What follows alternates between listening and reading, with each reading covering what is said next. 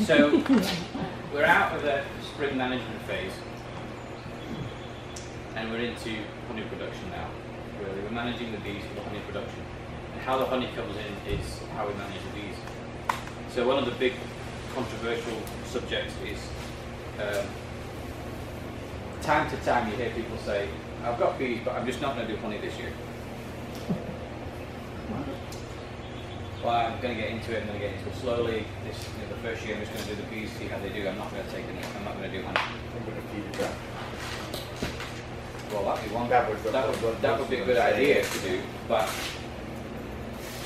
anybody just going to got bees and hoping just to do bees this year and not worry about honey? Not take it? Well, No, I don't want to take it. Not managing it for honey production. I don't know how you can do that. That's exactly You the can't point. do that. It's not a call we can make. Well, you don't have no control over that. If you get the right number of bees at the right time, you're going to get a honey flow into your hive. If you choose not to put a box on to collect the honey, then your bees are going to go to the neighbour. And then you're going to have a hive that most likely will not winter, because by then it's too late. Well, I've got an extra deep on top. Is that good enough? I should hope so. Not if you're Yes, this they guy, don't you're about need 70. 3. No, I've got 2 supers on each hive now. And they're busy Yeah. in there? Yeah. And like I said, one super is full. Did you And fly into cat. Cologne or something? I'm telling you, I got a lot of clover. But too. it does bring to the point that I wanted to raise today, that it's very different in every area. Yeah. Sure, we talk about canola. The canola can flower from the 20th of June until the 15th of July, and it could go on until the end of August, or it could be done by the middle of August. Yeah. So you have to be ready, you have to watch. That's all there is to it. Yeah. You said clover's useless this morning. You gotta have some heat, yeah. But if this guy's got honey coming in, it must be clover, because there's no Yeah, I canola have there. clover. Yeah. I got a lot of clover in the Yeah. fields, yeah. The sweet clover doesn't need as much heat. The sweet clover will do better, but the alfalfa especially, it needs a lot of heat.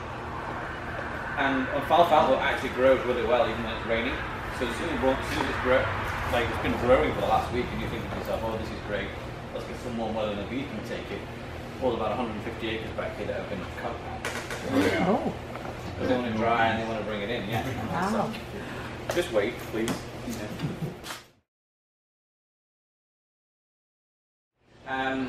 So one of our topics for tonight is excluders. Does anybody not use excluders as a habit? Have you had these before? Okay, and you didn't use an excluder, and you took honey off? What? And did you take honey off of these? No. Okay. Does everybody use you use excluders? Yeah. No issues with excluders? Doesn't stop the bees going up?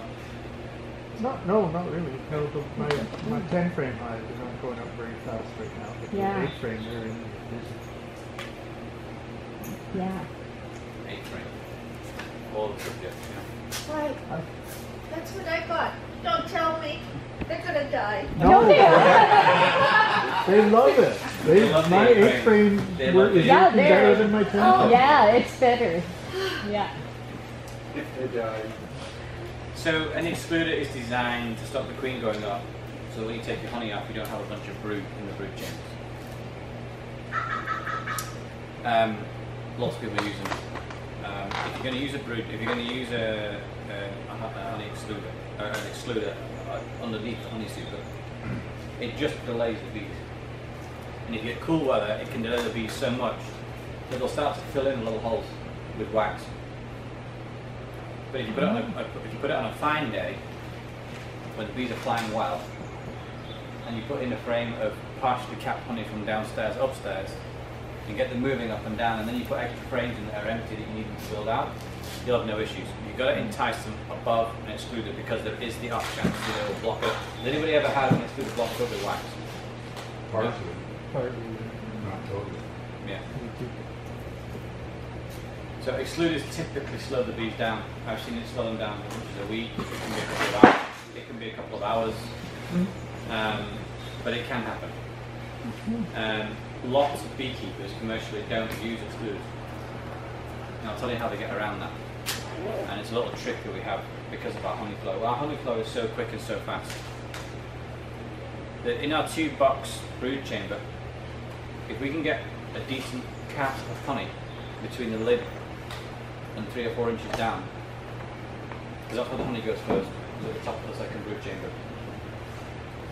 If you can delay putting your honey boxes on after you've had a decent 5 or 6 days of the main flow, and you wait, you don't need to use the honey, you don't need to use the excluder. And the reason you don't need to use an excluder is because the queen will not walk across honey. The reason we use an excluder is, normally speaking, when we put an excluder on, there's brood in the first and second chamber and it's a busy situation, and you put it on and the bees start to build it out and the queen immediately goes and finds all this new space. So if you just wait a little bit and you let some of that initial clover go into a crown on the top of the second box, you can put your honey super on there and the bees won't go upstairs. The queen won't go upstairs. Will she walk across capped honey? No, not typically. So you're saying don't use excluders? I'm saying the method of not using them. You have to decide what you want to do. If you've got a lot of brood in the in the top brood chamber, it's a risk. But normally by now, your second brood chamber is empty actually of brood. It's filling up with honey. So you should take it out? No. Then you don't need to leave that there. Don't leave bees. If you're wintering outdoors, that needs to stay. No. Should I take my queen separator out of the tube that I put it there? Oh no. Are they moved up? I have one. Okay. Well, if they're not moving up, then take it out. But if they're moved up and they're fine, that's okay. Yeah. Now there's another trick. If you want to produce a box of comb honey, if you put a tin frame box on top of your second box of the hive, and you fill it with empty frames with a piece of starter strip and wax, there's a gap between the bottom of the wax and the bottom of the frame. There's just fresh air. The queen won't go up there. The bees will. They'll go up and find the wax and start building and doing their thing. The queen will not walk up to go and do brood up at the top of the wax. So there's also a natural way of controlling the queen.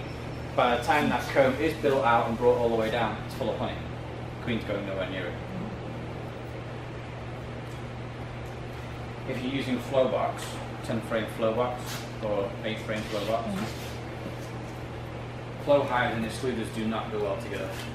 Oh. I mean, in my experience. You get a couple of damp days, it's plastic.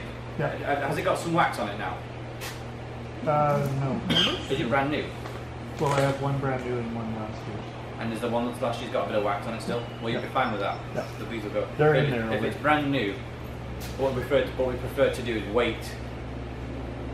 Let a bunch of wax and honey start to build up between the top of the box and the inner cover. You know how they fill that all in with wax and honey? Yeah. When that's filling, Yeah. then take it off and put your box on with no excluder. No. They'll go up there much quicker. If she gets up there and starts laying eggs, that's a huge mess. If there's a honey cap, if there's a crown, you're okay. Yeah. But they've got brood up in the Yeah, second, we've got a whole bunch of brood up in the second the top box right now. Fine. Then put your excluder. Yeah. You shouldn't find them. You have to remember that once the honey flow started, the nectar immediately goes to the top of the second box, where it naturally goes, and it will push that brood down. So once you're down this far or this far from the top, the queen's not going anywhere near it. Yeah. So you can pay to wait, because if you don't, you could be waiting the other way. You could end up putting the excluder on and the box on, like, okay. Nothing going on. So I put the excluder on it, and mine's right full of Bees. and that's what the flow hive Good is, for you. right? They're in there cleaning out and doing their thing? Yeah, Okay, and they're prepped, they've never been used before, good for you. so. Would these swarm instead of going through the excluder? Yeah. With the right condition. Yeah. You've got to know how your area is. Like this guy's flow obviously comes so to the point. There's lots of guys who just put on foundation every year and the bees draw it out, fill it with honey. That's what I did. And I put a queen excluder right off the bat. And up they go. And the frames, what kind of frames do you put on there? The ones that I put on were used frames. Like they were. You see, that's the trick. I extracted the honey. So there's a trick. If you're putting empty comb on above an excluder, there's no issue.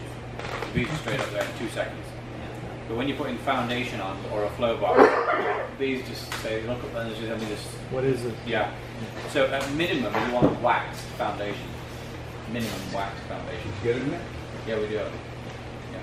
When he's putting on a used comb, is it already built out? Yeah, it is. Oh, so they don't have We'll go out to the back do and that. I'll show them a piece of yours that Okay. I've got on live. Yes. So they don't have to build out No. then, they can just, No. Yeah, they just repair it, whatever you destroy. Right? I mean, 7/8 of the work is done. Yeah. Yeah. All they have to do is clean, fill, and then cap again. Yeah. But if you're using foundation, minimum you need to be using wax foundation. So plastic with a wax spread on it. Otherwise the bees just do waxy things with it. Fill in the wrong place. I think you just prefer the natural color. Natural colour for honey. Yeah. That's a good question, yeah. So it's just more natural for the bees. Honey supers are always lighter in colour because there's no brood been reared in them. When the bees rear brood in comb, the cocoons naturally make the wax go very, very dark. So that's why we use black foundation. Also, if you see eggs, it makes it a lot easier to see eggs. But yeah, but if you were to put black foundation for your honey supers, the bees will still build on it.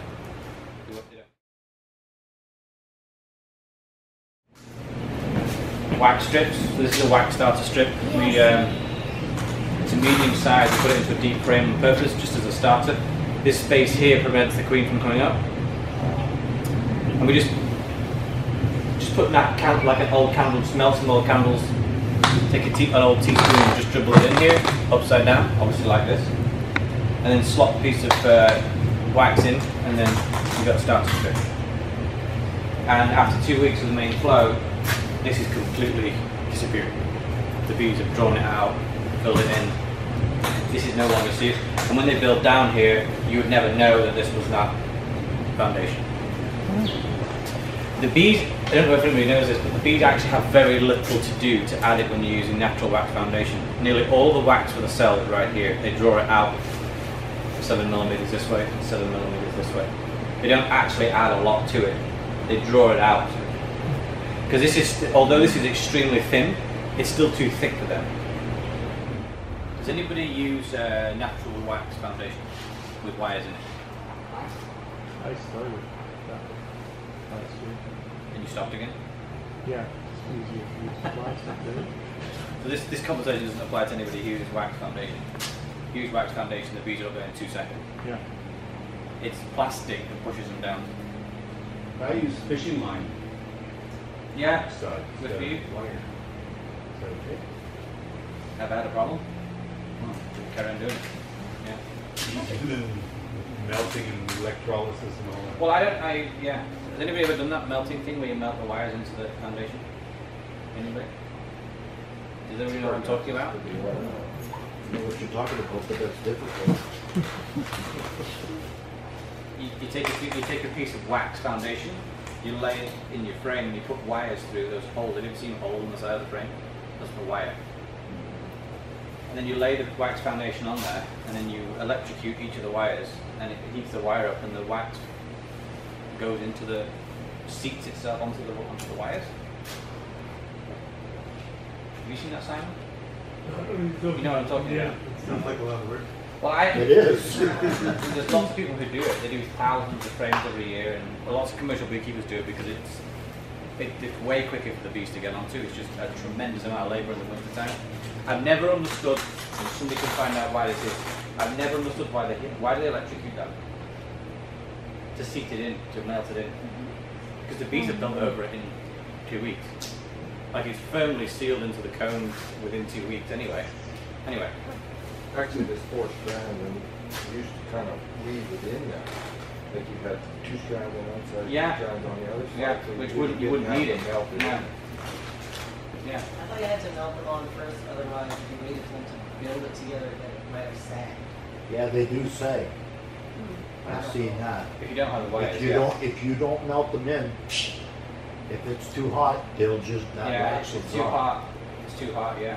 when We you, wouldn't have that issue. What? Is the natural wax foundation, but you'll notice it's got stickiness on it, which is the wax spray. Now, if you don't use the wax spray and you have only a medium amount of bees, bees will just chew at it. If you've got a lot of bees, you don't have any problem because the bees are up there and they all just work and they start their thing. But if you've got a bit of natural wax on here, one of your big challenges of getting a perfectly flat comb is that the bees, you need to have a sufficient number of bees to occupy the space between two frames. So if you've got, when you put your second box, if you put your honey box on and you're only using natural wax foundation, when you put that on, the box downstairs, as you'll see tonight hopefully, some of the hives are so full of bees that the bees are just going to be relieved to have another box on. What we need is we want the bees to fill these spaces.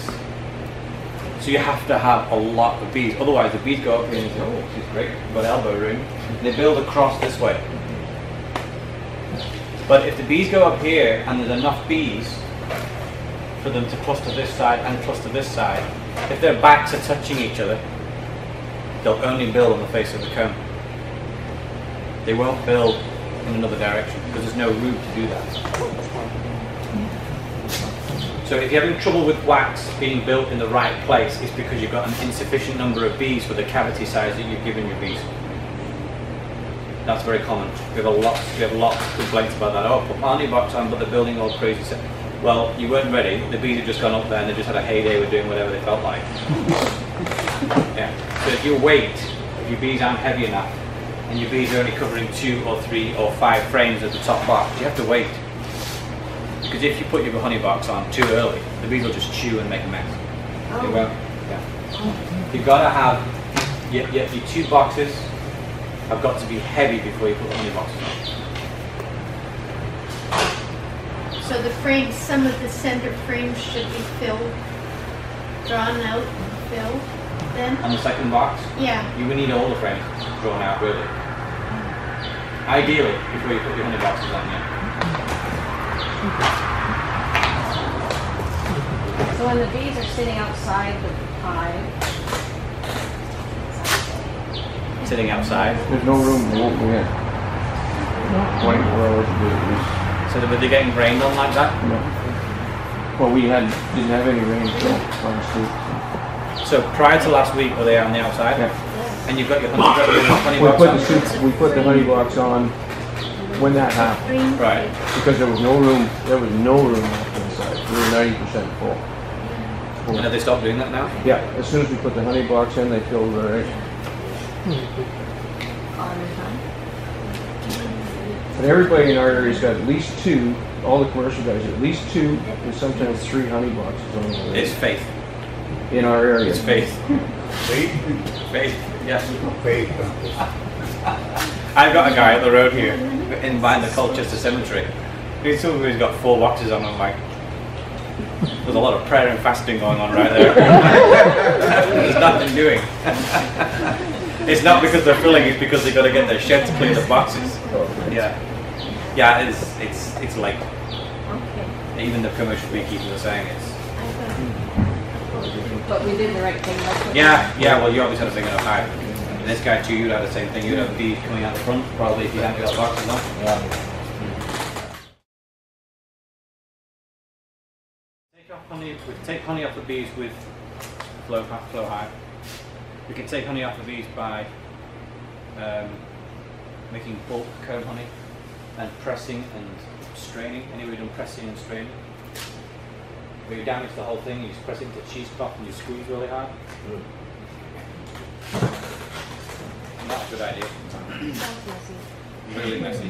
Well, honey production is messy anyway. That just seems The like cheesecloth- abnormally messy. The cheesecloth method is a very common. Not a lot of people admit to it after done it the first year. Or else we can take off frames of honey either with a deep box or a shallow box. The shallow box, the only real reason for the shallow box is if you've got light flows in your area, you can control the bees in a smaller area. Very popular on the coast instead of deep boxes. And they're lighter, they're 45, 50 pounds as opposed to 75 pounds. a full honey super with honey in it is about 70 to 75 pounds. So it's the only reason we've got the deep and the shallow. The bees don't prefer one or the other, it's just with the deep frames, if they're foundation and they're not built comb like this lady has here, you have to rotate the outside ones in after 2 weeks, otherwise the bees will not build on them. So there is a bit of work to do. If you're building foundations, there's a bit of work to do. You've got to move your frames around, otherwise the bees will not finish them. And they'll be saying, oh, we need more space. They've got this aversion to the last but one in from the end. But if it was built, they're there in 2 seconds. If it's comb, they'll be in there in 2 seconds. So you've got 4 built ones, you should put them on the outside? Outside, absolutely. Yeah. Put your outside, put them on the outside. The built one on the outside, and new foundation on the centre. Yeah. Now, any questions? Yeah. Yeah, you can. The best thing to do is when you bring your honey supers in with built wax after you've extracted them. I'm very, very, very passionate about putting those boxes back near your hives. Put wet boxes back near your hive and the bees will clean them out. Dry. They'll dry. Literally dry. Then bring them in, but make sure you've got screen on the top and the bottom. We put screen on everything. So if you put all your equipment on a pallet, put screen down first. Then stack your equipment, and then mice and moths can't get in there. Set it down on top of the hive like this. Huh? And they'll have a feast. And it'll be completely dry, and they'll remove every remnant of stickiness, and then you can put it in a bag and store it away until it's spring. So that's on top of the hive. Well, just get it off the ground. I don't care where it is. It can be in a big stack if you want. Just let the bees have access to it. We'll make sure it's covered over so it doesn't get wet. Okay, what about when they say that type of thing incites rounding? Does it, or are you saying that you could put your extracted honey coming back near the hive, right? We actually want to excite robbing on purpose. We want to use that to our advantage. Because that's what I've done, yeah. I believe in making bees work. They're expensive, so it can work.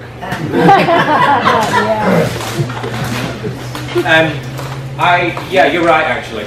So I'm fond of doing this, especially when you've got 50 or 60 hives. It's tough, right? But if you've got 2 hives, don't do it like this.